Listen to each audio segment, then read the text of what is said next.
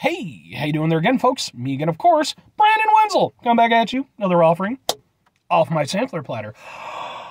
Yes, indeed, folks, sampler videos, series videos I've been doing for a while. I'll go over there, try out food and drink items. I eat stuff, I drink stuff. Then, folks, I'm going to talk about the stuff. I'm going to let you know all you need to know about hopefully delicious stuff that, it might be of dubious quality, but I don't think it is. Could be poisoned. Again, it seems a little bit extreme to go over there and take out a, low-level YouTuber, but, hey, man, we live in a crazy world. While we're living in a crazy world, though, I'm inside the truck, as you can see. But on top of being in the truck, I'm wearing a cool shirt. What cool shirt am I wearing, folks? I'm rocking my Boom clutch shirt. It's a little bit dirty, but that's because I was wearing it yesterday out at a social event, happened to be some food and such. And I went over there, on my way to go make a trek to go pick up something, hopefully.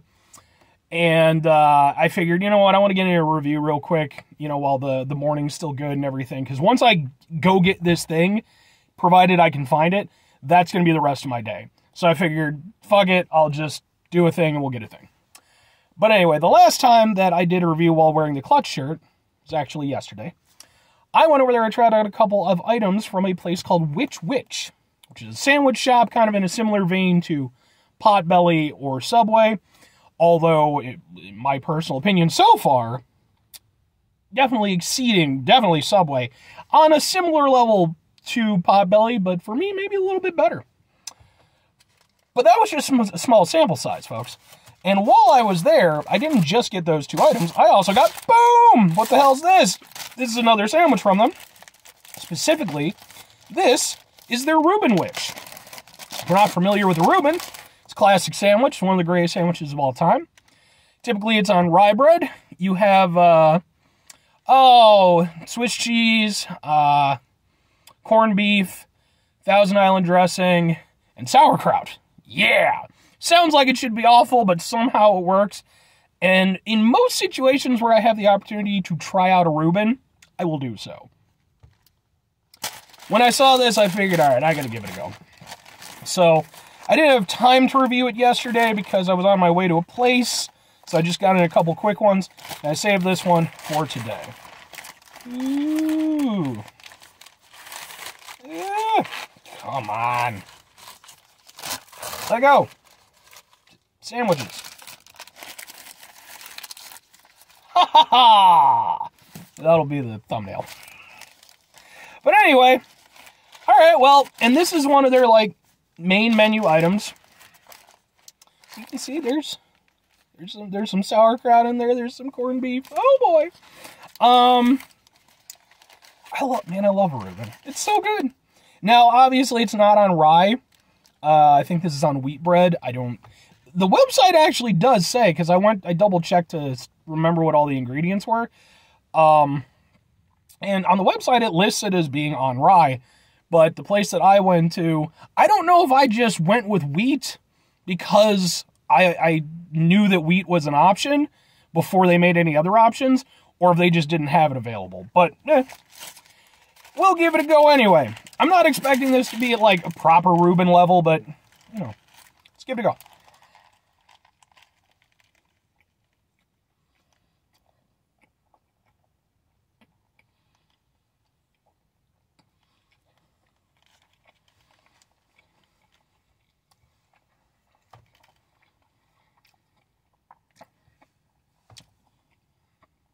It's good. I like it. Now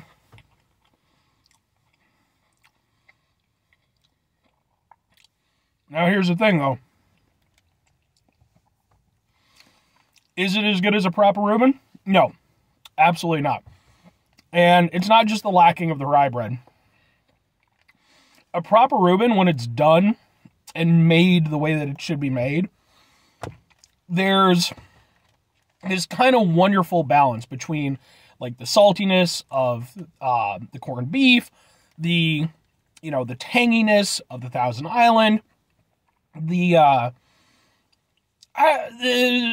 don't know exactly how to describe the Swiss cheese taste of the Swiss cheese, and then, the sourness of the sauerkraut. And it all manages to work together extremely well. But you have to have that balance. Because if you don't, it's very easy. These are all pretty strong flavors. It's very easy for one or more to go over there and kind of take the reins. That's kind of the case here. The biggest tastes that I'm getting with this are the sauerkraut and the Thousand Island. Those two are hitting really hard together. And that's not a bad thing. Still tastes good, but it does go over there and to some extent limit the impact that the cheese and the corned beef is having. And especially with the corned beef, that really is supposed to be the hero, above all else. So it's a little bit disappointing that that's not cutting through the way. You probably would have had to have doubled the amount of corned beef to really get the full effect. But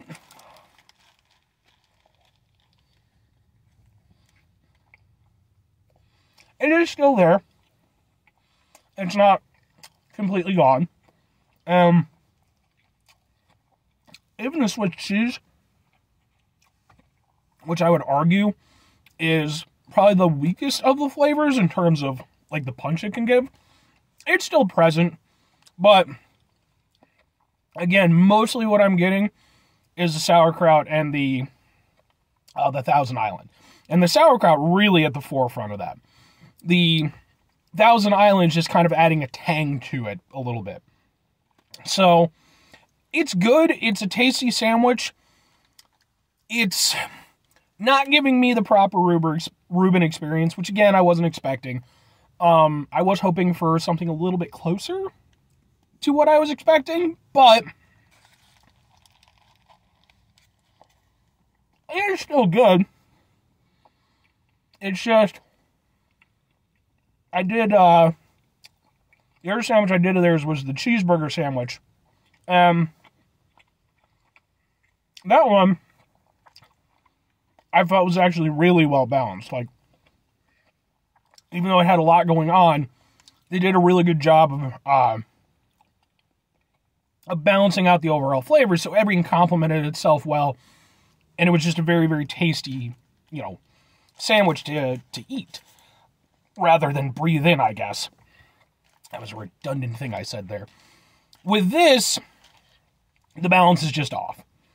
It's still good because all of the components are good, and it's a classic combination. It just works well. It's the reason why the Ruben's been around for as long as it has.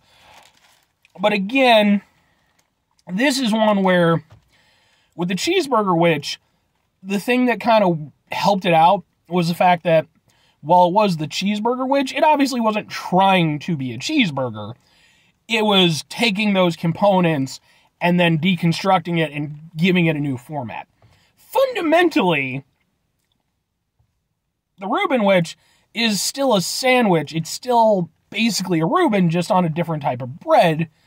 So it just doesn't, it doesn't benefit from that, sort of reinterpretation. It still should taste, like a proper Ruben.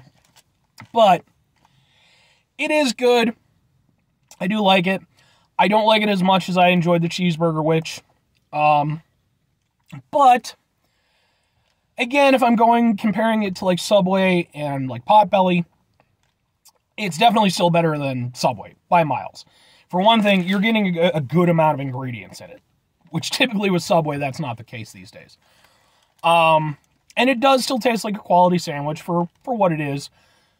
Compared to, it's definitely better than fucking Jimmy John's too, by the way. Jimmy John's sucks, I'm sorry. They're just freaky fast, freaky good. First of all, y'all ain't freaky fast. You might be a little bit faster than, Potbelly or Which Wich, but not by a substantial margin. And as for being freaky good, y'all ain't. You just ain't, I'm sorry. Definitely better than those two. Compared to a place like Potbelly, because they are a little bit more artisanal, the cheeseburger witch alone kind of worked for me as being a really solid representation of what Which Wich could do. With this, it's lowered a little bit, unfortunately. It's still a good sandwich, though. It's just, I'd have to go over there and explore more of their menu, which maybe I will in the future. Problem is there's none close to me. I just happen to be around one at the time. But now, you know, if I had Subway away at the bottom, Jimmy John's not even on the fucking roster, and then, you know, like Potbelly kind of up here, I would have said that, you know, with just the Cheeseburger Wich, I would have said, you know, maybe it was a little bit higher, just a little bit. With the Rubenwich not quite living up to expectations, it's a little bit lower. So they're on somewhat similar footing. Now, would I recommend it? It depends on what you want. It's not a bad sandwich, but I think for me the fundamental issue is that if I want a Ruben, I want a Ruben. And this, while still being good, it just doesn't live up enough to what I personally want it to be. So for me, I know, like, I probably wouldn't order this again. I would try other things on the menu. So it's hard for me to recommend it, because if you're like me and you really enjoy a Reuben sandwich, this isn't quite going to get you there. It's not going to be bad. It's still a good tasting sandwich, but I think there's probably better things on the menu. And this one's just good, but a little bit disappointing. Anyway, that's going to do it for me on this one, folks. 5 things before I get out of here. Have yourself a great rest of the day, spectacular rest of the week, monumental rest of the month, stupendous rest of your folks. You can go over there and have yourselves a true Reuben sandwich rest of your life. I'm talking proper New York deli style Reuben. I have never been to New York, never been to a New York deli. I would like to go to New York. I would absolutely love to go to a New York deli. I'd love to get like a proper, like, sloppy, huge Reuben sandwich. Maybe one day. But I've had some really good Reuben sandwiches at some really nice delis and stuff, so even if they're not in New York. Final 2 things, folks. Number 1, try to bring some positivity in the world. It's not always possible. It is, however, always appreciated. But what do you do if you can't do it all the time? I know I can't do it all the time. Here's what you do, folks. You try not to be an asshole. Not the easiest thing in the world to do. Sometimes it can be the most difficult thing in the world to do. But we do live in a world with Reuben sandwiches. Okay? And, like, they've only been around for, like, I don't know, maybe like 100 years, maybe? I don't know when Reuben sandwiches were invented, but it's an old-ass sandwich at this point. But in terms of the history of, you know, humanity, it's been a fraction of a fraction. Then you go over there and you consider, you know, the history of the planet, the history of the universe. The Reuben sandwich, the fact that we exist at a time when the Reuben sandwich exists, is pretty amazing. But even, you know, Reuben sandwiches aside, when we face those situations when we're without a Reuben sandwich on us, try to mitigate the level of assholishness in our lives. Hopefully it makes things better for everybody. Very final thing, folks, do the thing. Whatever the thing is for you, that's what I want you to go out and do. Folks, maybe you're going to go over there and you're going to go to Which Wich. And maybe you're going to want to test out their Rubenwich, you know, after seeing my thing. Fair enough. Give it a shot. Maybe like me, you're a little bit disappointed, but you're like, all right, here's what we're going to do. Everybody get in the van. We're going to New York. We're going to a New York-style deli. We're going to grab us a Reuben, a proper Reuben. And you start making your trek along the way. Maybe you hit me up in the comments and you're like, get in the van, bitch, we're going.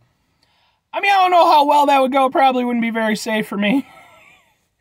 But provided that certain things can be put into place, plus I'd have to talk to taking off time for work and such, we'll go over there and we'll go on a road trip to New York for a proper Reuben sandwich. Or conversely, you can not do that at all. Maybe you just happen to live in New York and you're just like, I'm just going to go down to the deli down the block and get myself a really great Reuben sandwich and just have that be my lunch. All right,